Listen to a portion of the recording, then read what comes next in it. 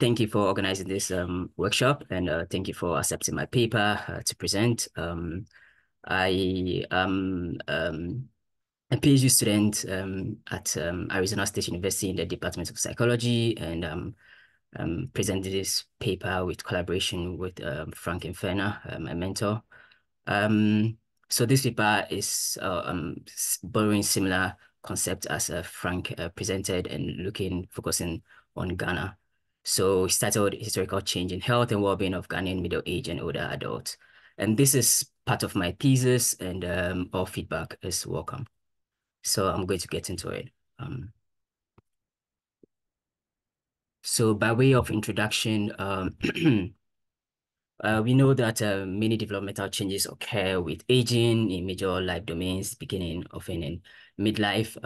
For instances, health changes and examples of that have been increase in chronic diseases and then sleep problems.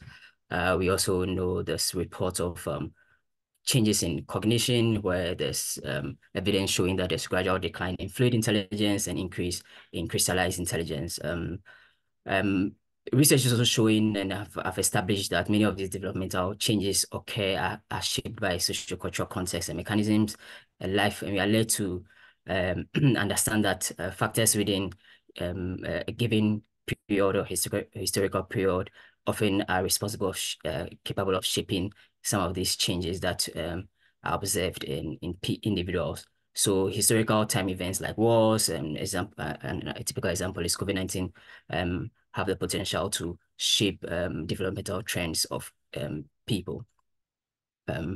To analyze these historical changes, oftentimes the research shows that uh, mod, health and well-being outcomes are modeled, and similarities and differences between same-age adults born in different historical times are estimated.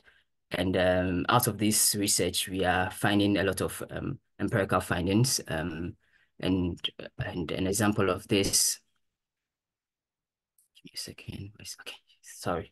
An example of this is research by Gustav in 2011, which shows that later born cohorts of older adults in the US are very much better on indicators of cognition than earlier born cohorts.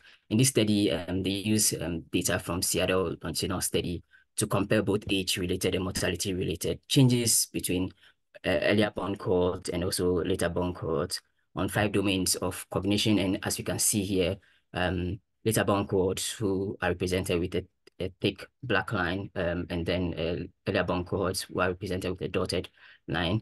As you can see, later born cohorts are perform better on spatial orientation and inductive reasoning, word fluency, verbal meaning than earlier born cohorts, but there was very stability around number.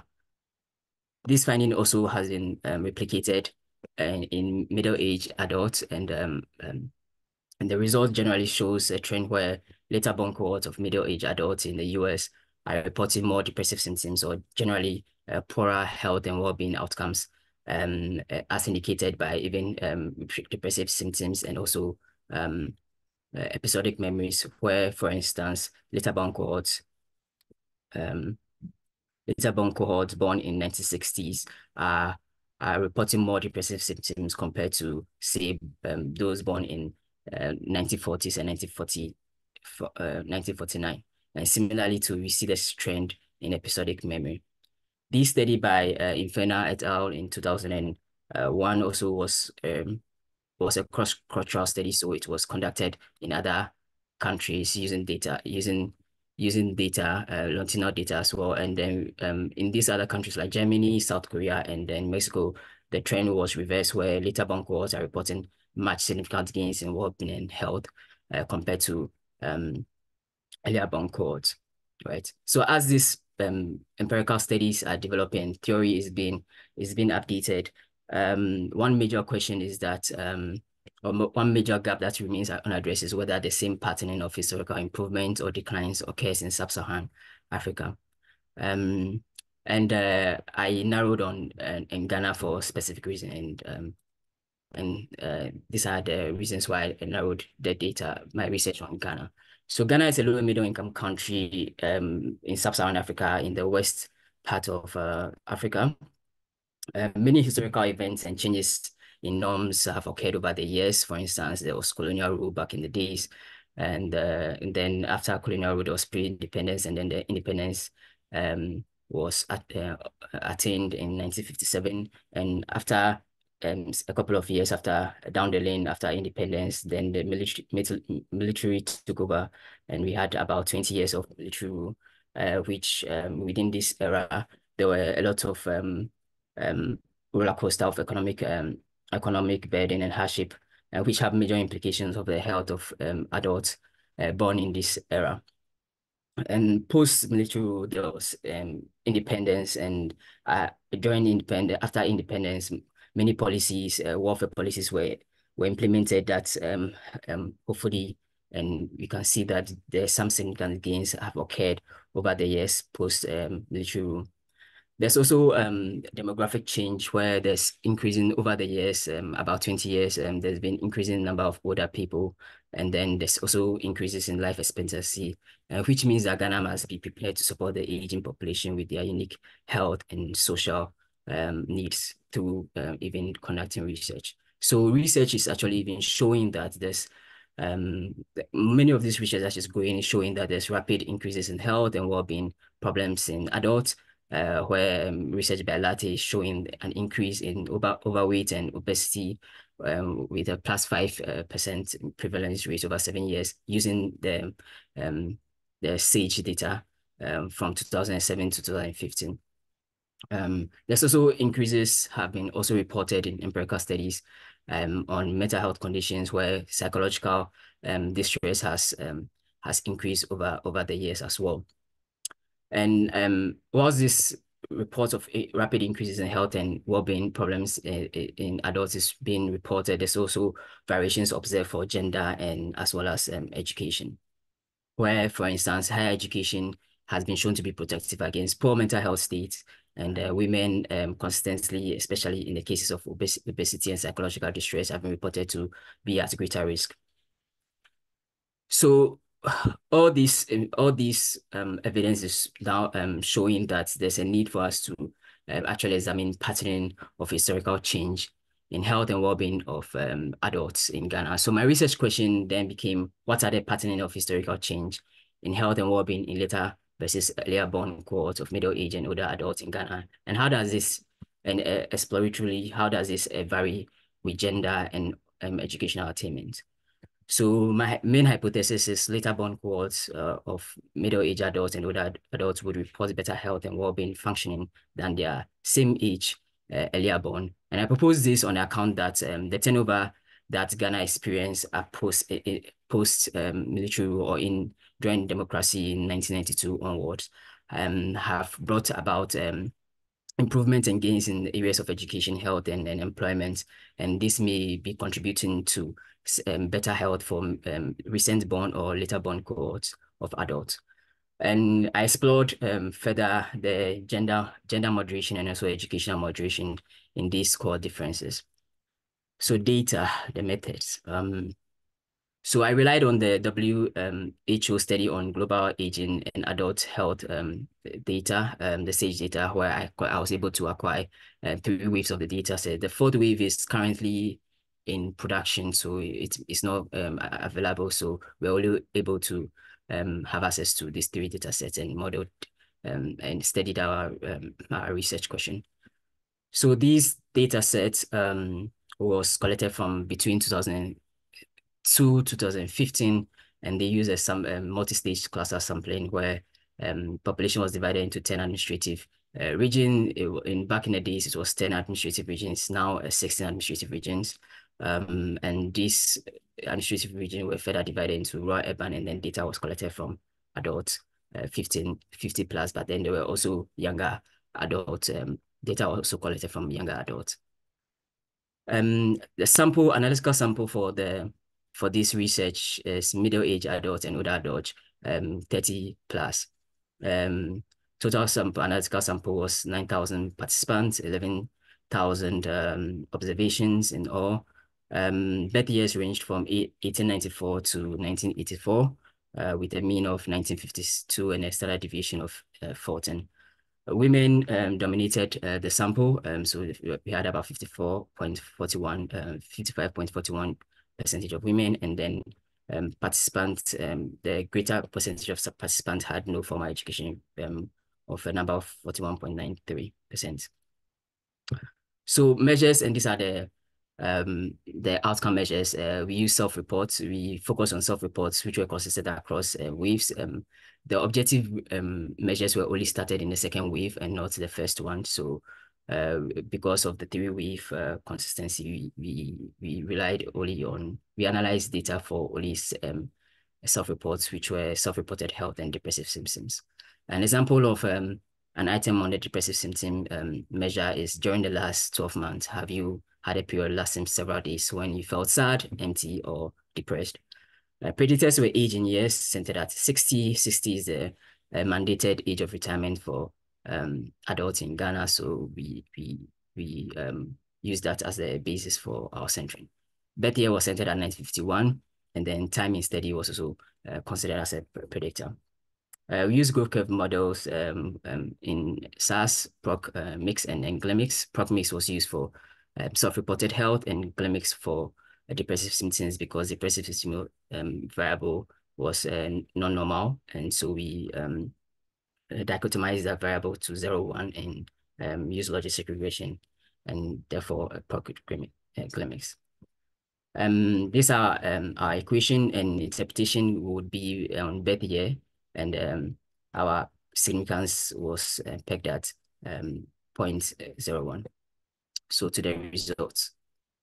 So this is the first table, and with self-reported health on the left, at least my left, and then depressive symptoms on the right. And like I said, self-reported health, the parameter estimates were reported with standard error for depressive symptoms, predicted likelihood, and then its associated confidence intervals.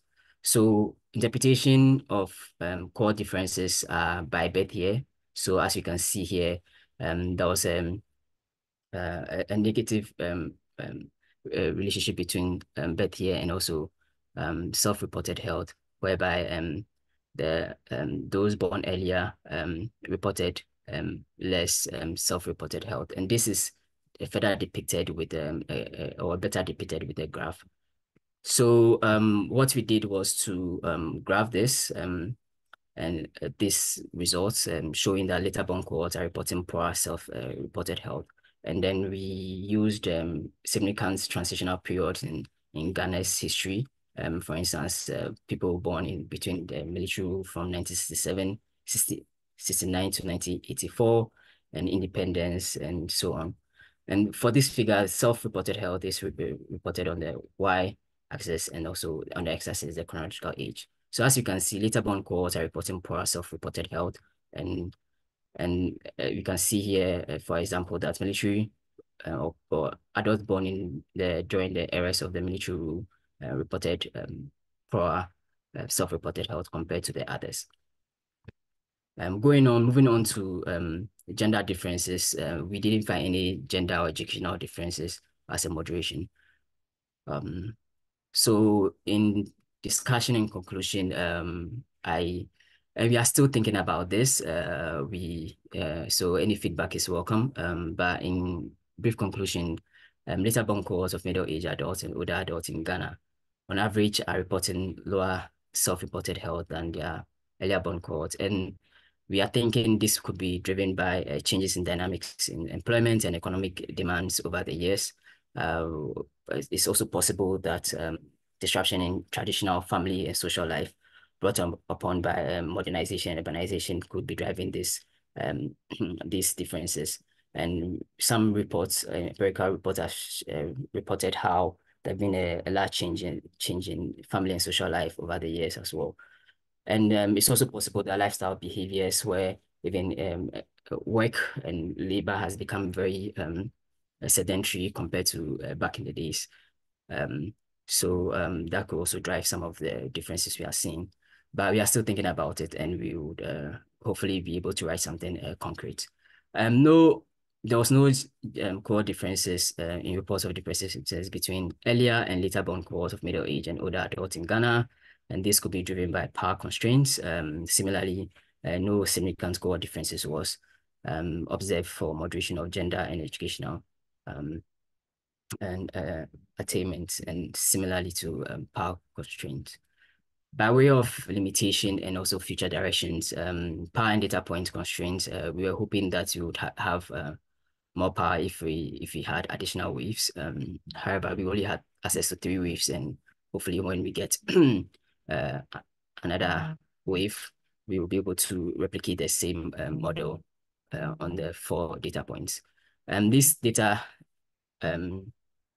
this research is also by way of descriptive analysis. So a more and by way of future direction, a more more focus needs to be given um, to testing underlying mechanisms in future studies. And hopefully when we have comparable data sets across South Africa, there'll be also be interesting to look at cross-national comparisons. I know that the SAGE data, there's also availability of data sets in South Africa, but access constraints is also presenting a challenge. But once that is overcome, it'll be interesting to look at how Ghana and South Africa may be different in terms of historical change. And hopefully we may also expand this investigation to other subgroups as a result of poor historical trajectory, for instance, those living in the rural and urban areas where research has been shown that there are differences in pattern of health and well-being across rural and urban location. So permits me to go back. In conclusion, we are observing that later born cohorts of middle-aged adults and older adults in Ghana on average are reporting lower self-reported health than earlier borns. There was no significant difference in reports of depressive symptoms between earlier and later born cohorts of middle-aged adults in Ghana. And I would like to say thank you to my mentor for the guidance and support. And thank you for to giving me this opportunity to present my work, and also my thesis committee members, as well as the SAGE Data team, Ghana SAGE Data team, to granting me access to this data to run my models.